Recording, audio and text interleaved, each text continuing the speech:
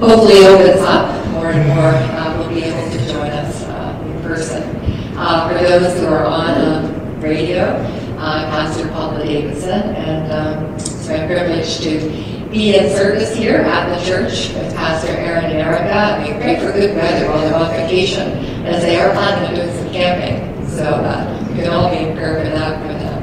And over the weeks that they're away, I am here as well, and we appreciate the deacons and all the support they bring to our church family. And if there's any needs that you want to reach out to me as well, my number's in the directory. And I can actually get into the hospital now to visit people. And some of the nursing homes arrange outside visits.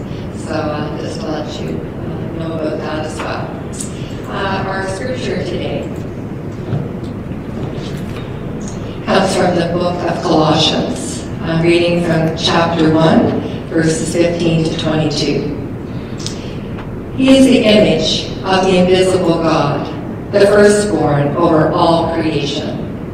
For by him all things were created, things in heaven and on earth, visible and invisible.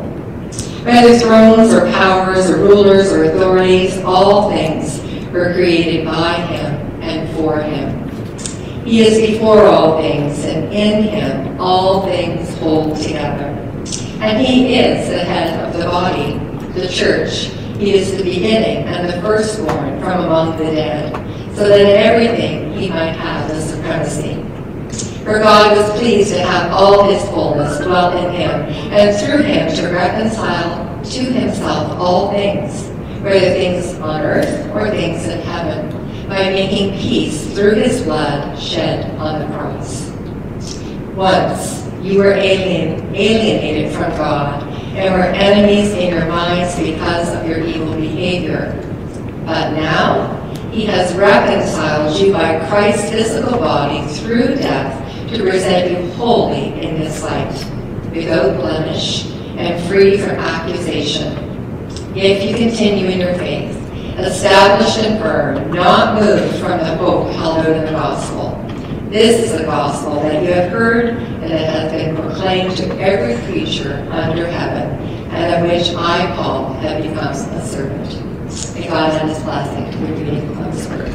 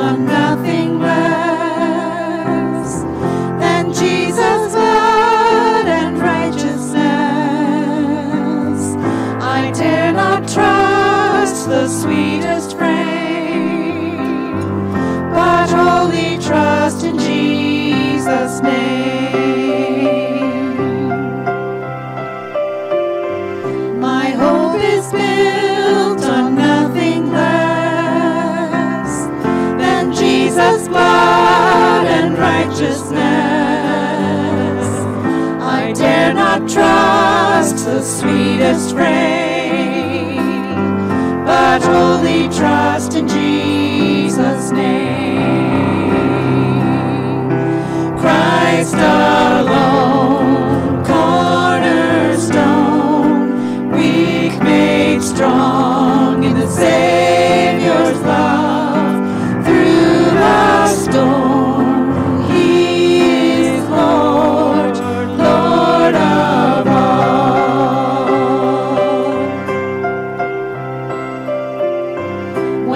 darkness seems to hide his face, I rest on his unchanging grace. In every high and stormy gale, my anchor holds within the veil. My anchor holds within the veil. Christ alone, cornerstone, weak made strong in the Savior's love. Through the storm, He is Lord, Lord of all. When He shall come with trumpet sound, oh, may I then in Him be found, dressed in His righteousness alone, faultless stand before the throne. Christ alone, cornerstone, weak made strong in the Savior's love. Through the storm, He is Lord, Lord of all. Christ alone, cornerstone, weak made strong in the Savior's love. Through the storm, He is Lord, Lord of all.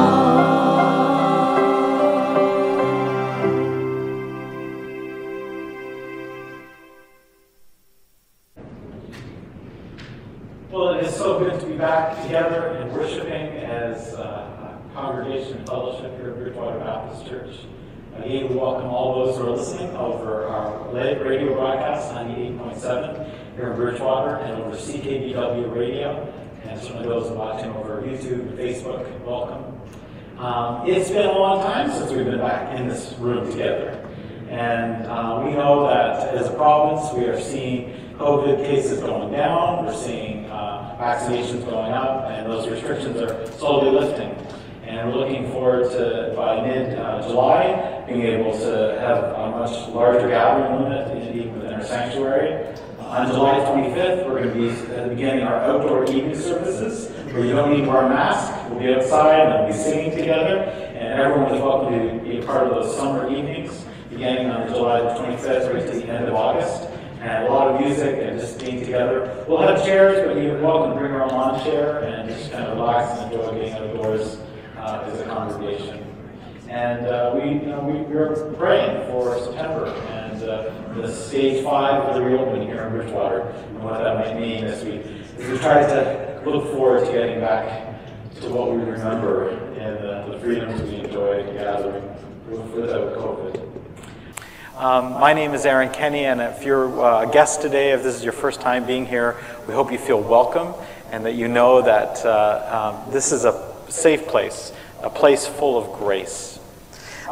Summer's here, and there's some things that I really enjoy doing in the summer. One of them is going for walks, and Eric and I on Canada Day wandered down and saw this great sign, 60th anniversary for the Seeligs. Congratulations. And we dropped by, but Carl and Frida were not home, but Carl has put a great sign in the yard, and I don't know if it's still there, but congratulations. One other thing we really enjoy doing in the summer, as well as camping and getting out on the water, is just looking up at the stars, being out there on a nice summer evening, sitting out and just staring up into the heavens. And I imagine some of you have done that before. Maybe you've got great memories of, being there as a family or with your kids, or just, with someone special, just staring up at the stars, asking the questions like, are we alone? What else is out there? What was God doing when He put together this world the way we see it? Just if we go to the next slide, thanks so much. you know, campfires, being outside with friends and enjoying the beauty of a summer evening is something that a lot of us are looking forward to. And hopefully not quite as hot as it was during our heat wave last week, but still, you know, summer is here, and there are lots to look forward to. Just if we go ahead to the next slide, thanks. Yeah. So the question, what is out there? Many people have thought a lot about that question. Maybe the better word would be obsessed with that question. There's a lot of people who just, it just kind of captures their imagination, that question, the what if, what is out there in space? And for people who are like that, they were looking forward to the end of June, really looking forward to the end of June, because the US finally did it. Did you hear about this? This top secret file, this top secret report from the US military, that they have been tracking what they would call unidentified aerial phenomena, UAP. We used to just refer to it as UFOs. Unidentified flying objects, but they now use the acronym UAP. And the US military have had fighter pilots that, you know, even over the last 20 years, have encountered 144 unexplained objects in the sky. Not only is it the eyewitnesses of the US fighter pilots, but through their radar and their technology, they've recorded them. And so here's some examples of some of these pictures that were released earlier this year as we were looking for this report to come out, the UAP report. If you just go to the next slide, you get a close-up on this weird object that doesn't really move through space the way that you would think a plane or something should move through space. Now, there was 144 of those, and only one has been explained. And the one of the 144, the U.S. military said, we are sure that that was a balloon, a weather balloon, that was deflating and doing something weird in the sky. But 143, they still have no idea. Is it technology from another country? Is it something that someone has put into the sky as a hoax? Is it something from outside of our planet? We don't know. Nothing is off the table. And so that report came out at the end of June. You can actually go online and download the U.S. government's UAP report and read it. And it'll be extremely unsatisfying because it is all questions, no answers. Just that there's something that is appearing in the skies that could pose danger for their fighter jets. But of course, there will be a group, there will be a community that will just jump all over this report. And you don't have to go to Area 51 in Nevada, as you see here, to look for people who are waiting for UFOs to appear. You can go to places like right here in Nova Scotia, Shag Harbor. Anyone been to the UFO Center in Shag Harbor? All right, okay, it's closer to home than you think. You know, people who see things they just can't explain. Could there be life, intelligent life, outside of this planet? Eric and I grew up as kids of the 70s and 80s, and so we grew up with Star Wars and E.T., the Extraterrestrial, which I think is probably one of Eric's favorite childhood movies. And you know, this expectation that, you know, there could be anything out there. We just don't know. What if there is life beyond this planet? That kind of science fiction that Eric and I and our generation have really enjoyed isn't just a modern phenomenon. In fact, there have been stories like that that go back far, far into history. One of the earliest examples we have is just 100 years after Jesus. Lucian of Samosata, or Syria, he's a Syrian Greek author, wrote about these Greeks that were able to make a ship that could go into the sky and out to the moon and beyond. And interesting, I don't know if some of you have ever read the book The Martian by Andy Weir. Anyone else? Oh, okay. Summer read. You have to get Andy Weir's The Martian. Or watch the Matt Damon movie based on it. It's really good. It's really good. Anyway, Andy Weir put out a new book. It just came out this last month. I got it for my birthday. And again, looking at, you know, could there be life outside of this planet? The new book is called Hail Mary. Nothing to do with the Virgin Mary. But Lucian of Samosata wrote about going out and encountering these creatures from another planet that were like giant spiders. It's interesting that the story that goes back to that time, 100 years after Jesus, could have been written by a science fiction writer today. Could have been written by a science fiction writer today. That's not the only example. There's lots of examples through the Middle Ages. One of probably the best examples is from the stories of the Arabian Nights around the 8th century, where the author of one particular story wrote about a mechanical horse made out of this brass. And it almost kind of sounds like something that would be like, cyberpunk. This, like those Victorian 19th century ideas of, putting together weird science to do crazy, almost magical things. But in Arabian Nights, they put together this mechanical horse that can fly them, because it's a mechanical horse, of course it can fly, and leaves the planet Earth and goes out past the moon, out towards the sun, so they can explore all of the space that is around us.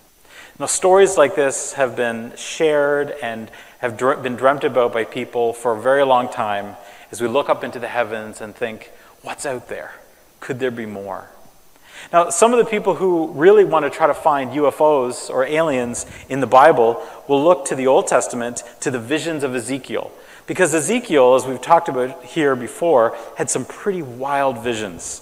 For example, Ezekiel chapter 1, verse 4 talks about this contraption in the sky. It'll be talked about as a wheel within a wheel, and these beings in it that have long legs and wings and just look like totally different from anything you've ever imagined or seen before. Now, I don't think Ezekiel is talking about aliens here. I think his apocalyptic visions in the book of Ezekiel don't refer to life outside of the planet. They talk about spiritual realities. So I don't think you're going to find any examples of aliens like that in the Bible. So don't be disappointed if that's your bent. Is this all just science fiction, is my question. Is this all just science fiction? Should we even entertain people who want to talk about life outside the planet? Is this all just fiction? Because we're surrounded by lots of fiction, especially as the summer movies start playing on Netflix or in the theaters, that will look to space and look to the potential of life outside of us as a great adventure, a great diversion. Often unfortunately, the aliens are very, in science fiction movies, very antagonistic and seen as a threat. But I think there's something here that's worth scratching, getting under the surface. Because I think there's some truth here that's worth us thinking about this morning. Could there be life? What's out there? Is there anything else in the universe? Or are we alone? The Bible tells us that God created all of the universe. Everything that is and that has ever existed is created by God. And God gives Adam and Eve this great instruction to go out and to name things, which we've talked about before as really being the roots of science, to go out and to understand and to give names to all the life that God has created. We've also talked about the magnitude of the universe and the heavenly bodies, that the stars that are referred to in the Bible, we would not realize that there's more than just stars, more than just balls of gas and light out in the space that is beyond our planet. There's so much more out there. In fact, if you were to take a drinking straw and look up at the darkest part of the night sky, you would be surprised on what you might find. If you've got a big telescope like Hubble, which has done this, they've taken this huge telescope and have looked at a piece of the night sky about the size of what you'd see through a drinking straw, and they found these deep space evidence that there's a lot more to the universe than we once knew. We showed this picture before. In that darkest part of the night sky, if you were to take just a drinking straw circle out of that sky, this is what you would see. If you pick a big telescope like Hubble or Kepler and focus it out into that night sky and leave it on. And these aren't just stars, these are galaxies. In fact, Hubble has, as many of you know, has been taking more and more pictures, going deep into that deep space to get images of what is out there.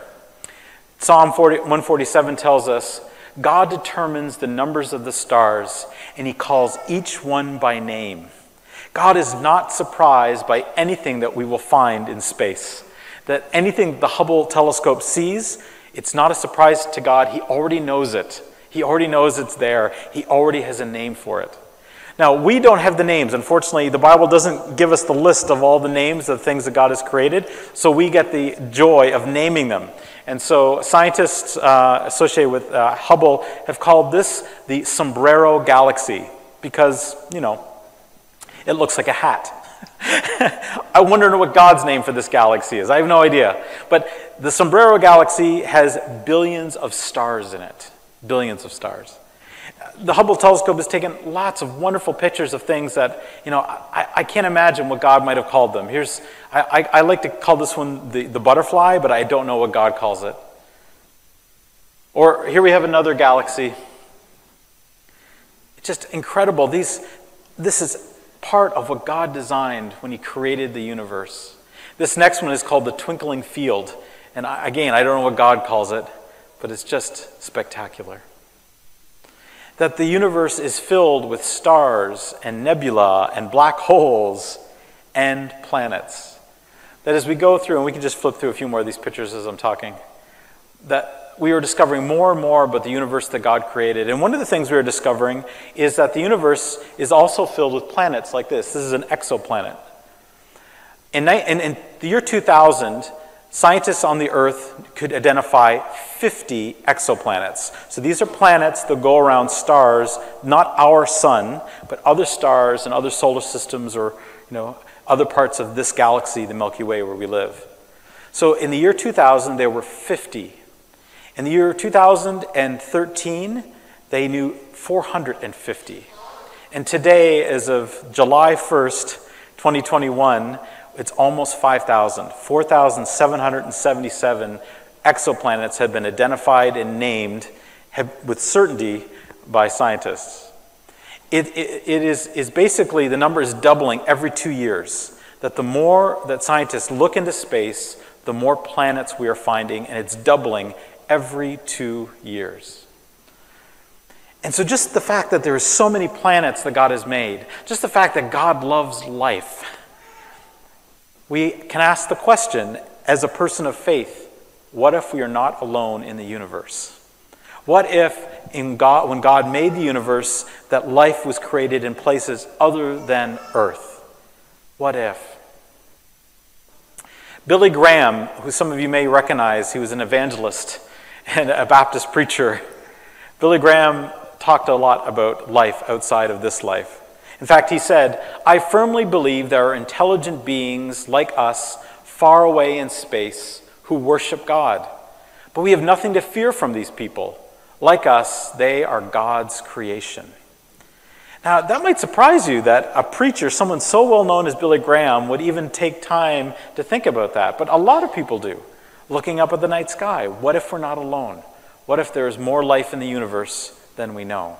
And you don't have to be looking for UFOs or little green men to take seriously the potential that God may have, in God's own freedom, decided to create more life than what we know about.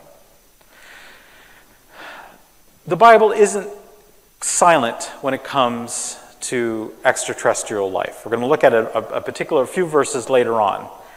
But some people say, well, the Bible never talks about aliens. And I will admit, there is no particular passage you could point to as a proof verse and say, look, this is where the aliens are. The Bible never actually does that. But there are things that I think can lead us to ask the question. First of all, though, because there isn't a proof text, I do want to say that there's a lot of things that are very real, that are very much a part of all of our lives, that you don't actually find in the Bible. Like, for example, the Bible never talks about coffee. And that's such an important part of my life. It's not in the Bible, other than the fact that he brews, which I know is a terrible joke. There are Hebrews in the Bible.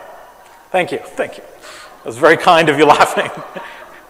So the Bible doesn't talk about coffee. It doesn't talk about cell phones or bicycles or indoor plumbing or breakfast cereal or corn or dental hygiene or prenatal care or marsupials or vaccines. None of these things are discussed in the Bible. And yet they're things that we all know about. And of course, you could make a much longer list. You could go on all day just listing things that aren't discussed in the Bible. It doesn't mean they're not real. It just means that they weren't important or they didn't exist in the world of those biblical authors when God moved his Spirit in their lives and they wrote on the pages of the scriptures that we now know is God's authority in our lives. The Bible is far from silent on the question of creation of the universe. The Bible talks a lot about the creation of the universe and the fact that all life that exists ultimately is here because of Jesus, because of the Christ. Jesus was born about 2,000 years ago. That's when Jesus, the man, the God-man, God with us, Emmanuel, came into the world. But when we refer to Jesus Christ, Christ not being his last name but a title, we've talked about this before, Christ meaning the anointed one or the Messiah, that Christ existed before Christmas. That the second person of the Trinity, God the Son, the Christ, as John will refer to him as the Logos, the Word of God. As Jesus refers to himself, the light of the world, he existed from the very beginning. And in John's Gospel he says, "In the beginning was the Word, and the Word was with God, and the Word was God, and he was with God in the beginning. Through him all things were made. Without him nothing was made that has ever been made. In him was life, and that life was the light of all humanity. And the light shines in the darkness, and the darkness has not overcome it." We exist because of Jesus Christ. We were created by him. For we read in Colossians, as Paul says, Christ existed before anything else, and he holds all things together. As Paula read this morning, everything in the universe is held together. It's order in the midst of chaos because of what Jesus has done. God has created all there is, and it was through Jesus that creation happened, and it's in Jesus that creation is held together, and that we experience life. Genesis 1, as many of you are very familiar, begins, God says, "Let there be light." And there was, and God saw it was good. Did you ever think of that verse before in Genesis 1? Genesis 1, verse 3, God says, "Let there be light." What's he referring to here? Many of us just assume he's referring to the sun or the moon. But the Genesis account says that the sun and the moon are created on day 4. Day 4 is in Genesis chapter 16 to 19. God made 2 great lights, the greater light to govern the day and the lesser light to govern the night. He also made stars. God set them in the vault of the sky to give light on the earth, to govern day and night, and to separate light from darkness. And God saw that it was good, and there was evening, and there was morning, the 4th day. So what was that light on day 1? If it wasn't the sun and if it wasn't the moon, what was that light that was in the beginning? I believe that light was God's light. Jesus says, "I am the light of the world." God begins with light. And we know that light is it is the most basic thing in all of the universe. Albert Einstein said that light is the only constant in the universe. The speed of light never changes, and it is the only thing that is changeless that we as humans can observe physically in the universe. Light. Not only is light constant, but light is everywhere. We are surrounded by light. Every atom of our bodies, if you were to look at your hands, the carbon that's inside your hands, astrophysicists will tell you that the only way that carbon could be made was in the center of a star. That we, as you've probably heard many times before, are stardust. When God created light, that light is what formed much of the atoms that make up our very bodies. That all that we know and exists, when God made it, it was in that light. And that it eventually would be used to form planets and stars. And it would be from the dust of the earth that God would form man and woman. That's just as God would form the life in the sea and the birds in the air and the creatures on the earth. What is light? I bet there's some science teachers listening, or some of you who maybe have had some scientific background. Can anyone tell me what is light?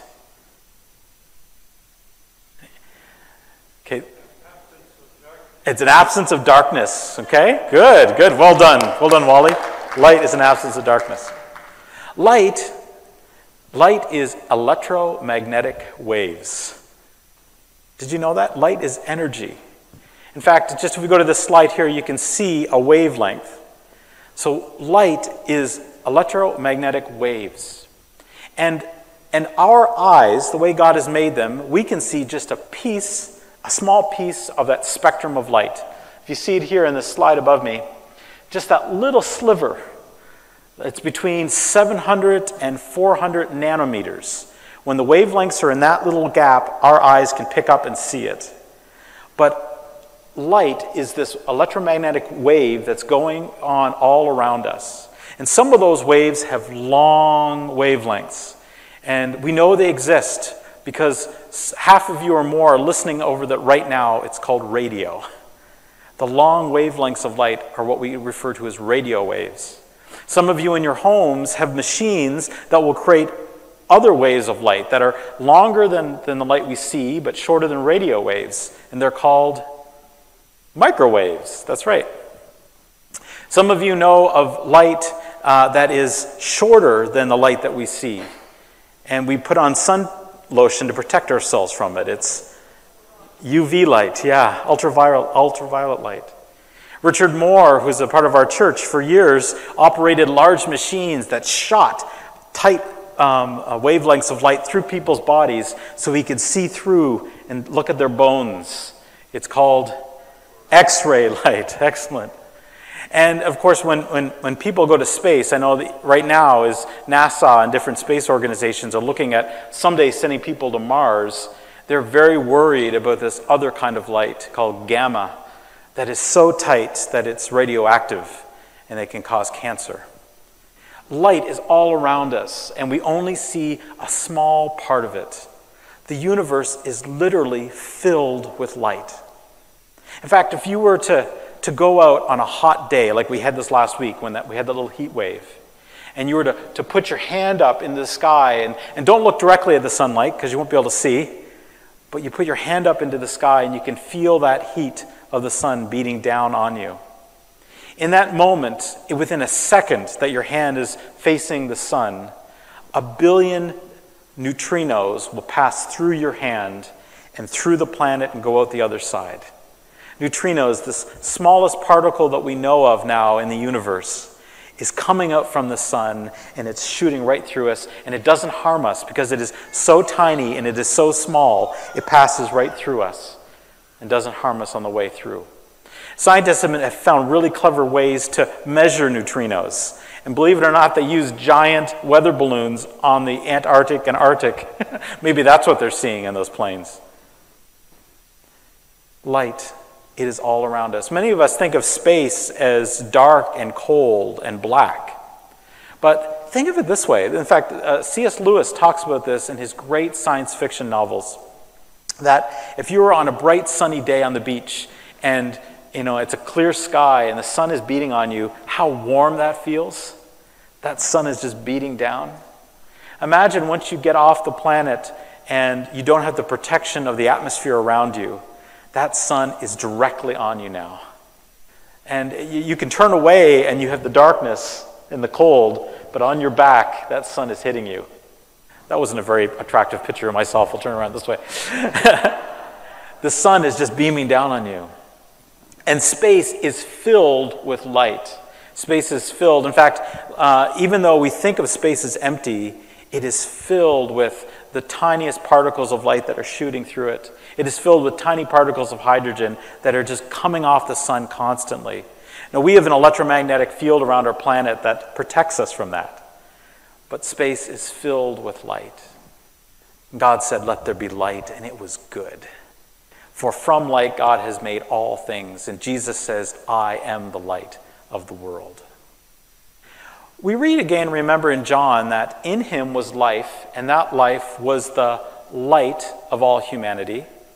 The light shines in the darkness, and the darkness will not overcome it. When Jesus refers to himself as the light of the world, of course, the deeper meaning is that he is spiritual light, that we live in a world of spiritual darkness. What is our purpose? Why are we here? Does my life matter? Am I valued? All of that we find answers in the light of Christ, who reveals to us God's purposes and God's love and human dignity and value, that each one of us have been made in the image of God. Each one of us are beloved children of the God who made us and wants us to experience relationship with God and with one another. Humanity is unique and special in the story of creation, for we alone have been made in the image of God. But we have to remember that we weren't the first thing that God created. It was on day 3 that God made plant life. It was on day 4 that God made fish and made birds. Sorry, that's wrong. It was on day 5 that God made fish and made birds. Day 6, God makes all of the creatures. And then at the very end of day 6, God makes humanity. Now, we don't know how long the days of creation really were, whether it was, obviously from the fossil record, there was a period of time between each of those things that God made. And if we look and take seriously the fossil record, and you can go along the Bay of Fundy or the shores of Nova Scotia, and you can find fossils that date back millions of years. And we see that this planet was filled with reptiles for a very long time. And even during that time, God said it was good, which tells me that God likes lizards. If you've got a grandkid or someone who wants a lizard, Erica really wants a bearded dragon, you're not alone, because God likes lizards too. God just loved this planet and loved the life on it when it was just filled with lizards. And he loves us that much more. Francis Collins is the director for the National Institute of Health in the U.S., and some of you may recognize his name because he was the director, the person who led the Human Genome Project that mapped the human DNA, that mapped our understanding of the code that makes us human. He is a world-renowned and respected scientist and a devout follower of Jesus.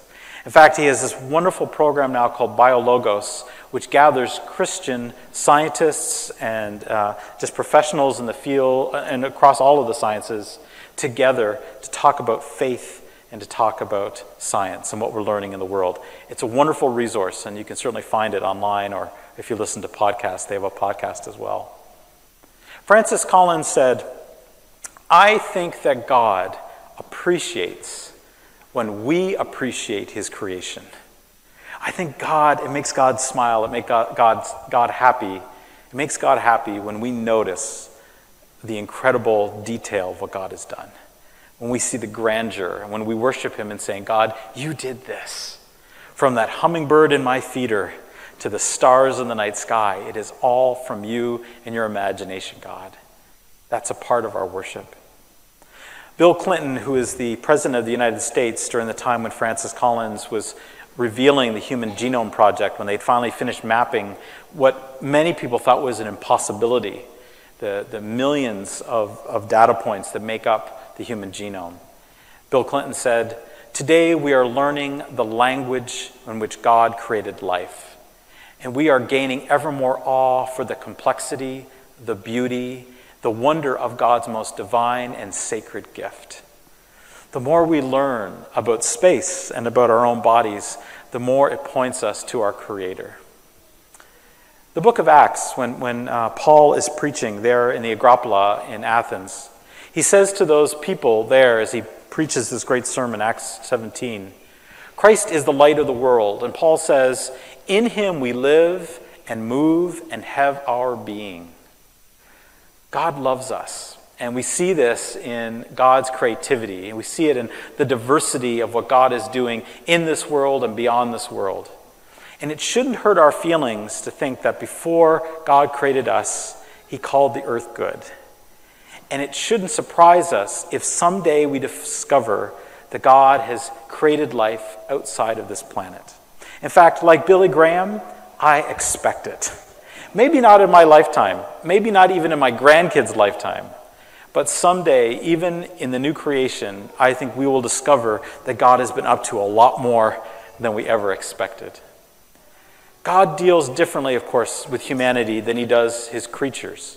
I think that's why some Christian theologians like C.S. Lewis and Billy Graham have said that if there is life, it is worshiping God already. That the story of the fall is a human story. That we as God's children, our story is caught up in the brokenness of our own experience of fall. And the story of the fall and the need for Jesus to come and to redeem us is a uniquely human story. God interacts with the animals and with the birds and the fish and all the life that God has created in a different way than us. And the Bible tells us this. In Psalm 148 that Erica read, in Psalm 150, we are told that let everything that has breath praise the Lord. All creation praises God. If you ever read the book of Job, take a look at the last few chapters of Job. And there's incredible detail of God appreciating and loving the animal life that God has made. Job is filled with that. And then in the book of Revelation, we have this really odd phrase. And I want to share it with you really briefly today. We read in Revelation chapter 5, verse 13, "Then I heard every creature in heaven and on earth, under the earth and on the sea, all that is in them, singing, praising Christ." This is Revelation 5:13. The word every creature in heaven is the word zoon. And it's interesting that all through the Bible, the word zoon, kind of like the word zoo, is never used to refer to people or to angels. It is only ever used to refer to created creatures. The zoon of the sea, and the zoon of the land, and the zoon of the sky. And now in the book of Revelation, we have this odd reference to the zoon of the heavens. Does it mean that there is life on other planets? Maybe not, but maybe it does. And whatever it is that God has created, we know it is good, and God intended it to be there. All creatures, all animals are a part of praising God. Except one. And if we just go to the next slide, Jesus is very clear that it breaks God's heart that there is one creature that has fallen away from God's purposes, and that's us, humanity. Jesus tells a story about a shepherd who had 100 sheep, and that one sheep gets lost. You know the story? And the good shepherd, who is in the story really Jesus, God, loves us and wants to rescue us because we've walked away, we've moved away from the life that God has created us to live in him. And so the good shepherd leaves the 99 sheep and goes off and finds the one lost sheep. That is the story of the Gospels. Jesus has come to save humanity. We are the lost sheep. But it doesn't mean that God doesn't love or loves any less the other 99. God loves us. And the story of Jesus, the good news of the gospel, is that he comes to bring us back into unity with him. But God does not love any less the rest of his creation. And you can say, "Aw," because that's a cute little sheep. Aw. Thanks. Thank you. It's the next slide. Thanks. C.S. Lewis wrote one other thing, and as I was getting ready for today, when I hit it, it really struck me. Lewis wrote, "I look forward with horror the contact with the inhabitants of other planets, if there are such, that we would only transport to them all of our sin and our I'm going to skip that word, and establish a new colonialism. I can't bear to think of it." Just the next slide. "But if we on earth here get it right with God, of course, all would be changed. Once we find ourselves spiritually awakened, that's in Christ, we can go to outer space and take good things with us. This is quite a different matter." I wonder if the reason that there isn't such huge space between planet Earth and all the other planets that God made is to protect them from us. Because believe it or not, the Bible does like to use the word alien. The word alien is found throughout the scriptures. In fact, Paul read it this morning.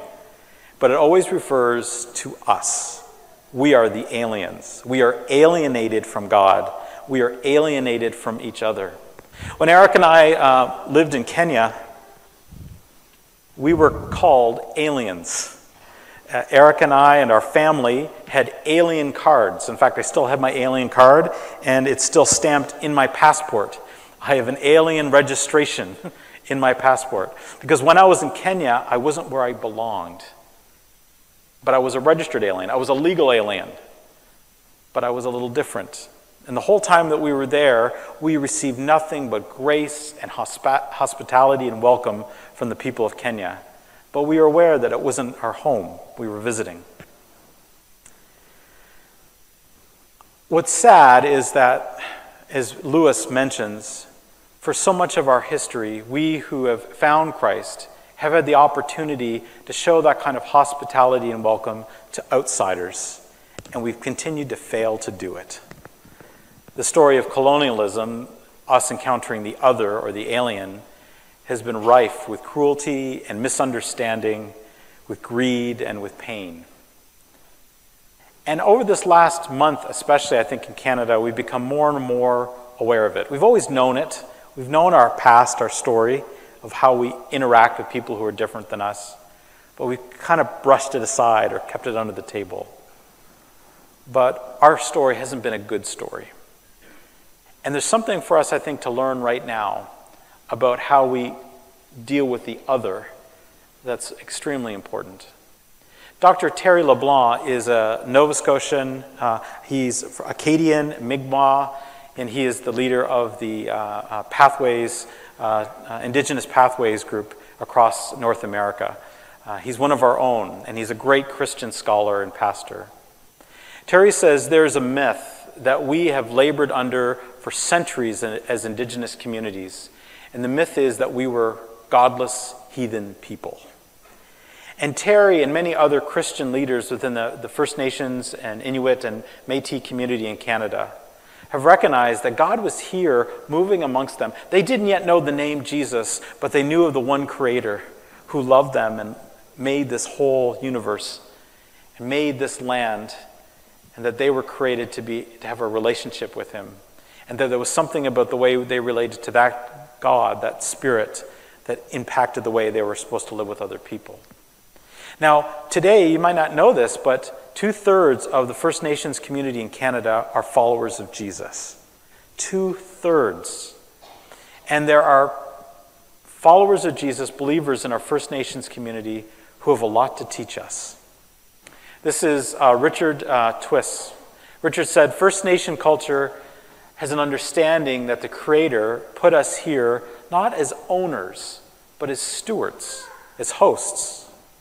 The colonials didn't know how to come as guests. They came as colonizers, going into the world not just to bring Jesus, but to bring civilization, or to bring their version of civilization. Jesus Christ meets people where they are, and He wants to transform us, to make us fully human, and not less than that. There is a lot that we can learn from those who are different from us. We can be good neighbors. And as we are good neighbors, we will discover that there's perspectives on Jesus, perspectives on the Bible, perspectives on God and creation that we can benefit from and that can enrich and change us if we were to enter into real mutual relationships with First Nations, with people from Africa, Latin America. We are part of a big family around this planet. As Canadians, we know that our past was an attempt to assimilate people who are different than us, to meet the alien and to make them like us. And in the midst of that story, we miss the opportunity to coexist in mutuality and respect and interdependence. And yet that is what we are called to be as followers of Jesus, good neighbors who love others, even our enemies, like we love ourselves. Many Canadian Baptists have been learning this, and I'm just excited to know that as a part of that network of Baptists across Canada, we've been taking seriously our relationship with Indigenous communities for decades now. We have an Indigenous working group right here in Atlantic Canada that's done a lot of important work starting to build bridges, to build healing. In fact, some of you I know were a part of the Oasis gathering 2 summers ago where we had a blanket healing service. And we had an opportunity to be together with people in our own First Nation communities here and across our Canadian Baptist family in Atlantic Canada to start a process of dialogue and healing that continues to this day. And if I was to encourage any of you who are beginning that path of understanding, because that's where it begins, is acknowledging that there's an issue and trying to build understanding. Dr. Danny Zacharias of Acadia Divinity College has put together a wonderful course. This course would normally cost someone $1,000 to be a part of it, and you can all take it for free on your own time, on your computer. It's all in videos. You can sit down. Eric and I have been doing that course, and to spend half an hour a day over the 20 sessions is valuable, and it's a way for us to learn a story that many of us just have not really listened to before. And you can find that online. Just all you have to do is Google "Walking in a Good Way with Our Indigenous Neighbors," and the course is free to anyone who would like to take it. Finally, this is Richard Rohr, a Catholic leader and priest, who wrote, "Perhaps the primary example of our lack of attention to Christ's mystery can be seen in the way we continue to pollute and ravage planet Earth." And he's talking about the environment, but he's also talking about relationships. The very thing we stand on and live from. Science now appears to love and to respect physicality more than religion does. When I read the words of Richard Rohr, I felt very convicting, because I'm aware of how much the secular scientific community is trying to find ways to take care of this planet and all of the people who are on it. And how much we as the church fail to recognize that is also our role. That is what we are called to do as followers of Jesus, to be good stewards of this planet and to take seriously the relationships with all people who are on it. If we just take this last picture, thanks, we'll just go ahead, I'll skip that one. Jesus says, "I am the light of the world."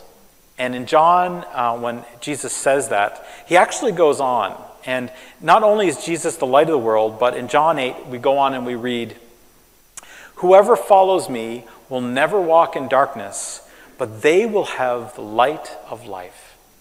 Jesus comes into the world as the light of the world, and he wants that light to enter in and to transform our lives. Not only is Jesus the light of the world, but according to the Gospel of Matthew, so are we. In Matthew, Jesus says, "You, my followers, you are the light of the world." And he goes on and he says, "Let your light," just if we go to the next screen, yeah, people can follow. "In the same way, let your light shine before others, that they may see your good deeds and glorify your Father in heaven." I said earlier, I think God delights when we notice his creation. But even more than that, God delights, God smiles, God is filled with joy when we actually live in the way of Jesus and bring his light into places of darkness. Let's pray. Heavenly Father, we thank you, Lord, that this morning as we come together as your church and worship, that, Lord, you are here and you're present. And we are surrounded right now by your Holy Spirit. Just as the light that comes from the sun is all around us, it illuminates and it brings life. So is your Holy Spirit, Lord. We pray, Lord, that you would be humbling us, that as Canadians, as we move into this summer, that we will all seek ways to bring about your light and your love and your hope into this place. May it begin by transforming us, O Lord, and that, Lord, you might move through our lives to transform this world. For we pray this in Jesus' name, and everyone said, amen. At this time, I'm going to invite Ava and Cassie to come, and they're going to be sharing with us some special music this morning.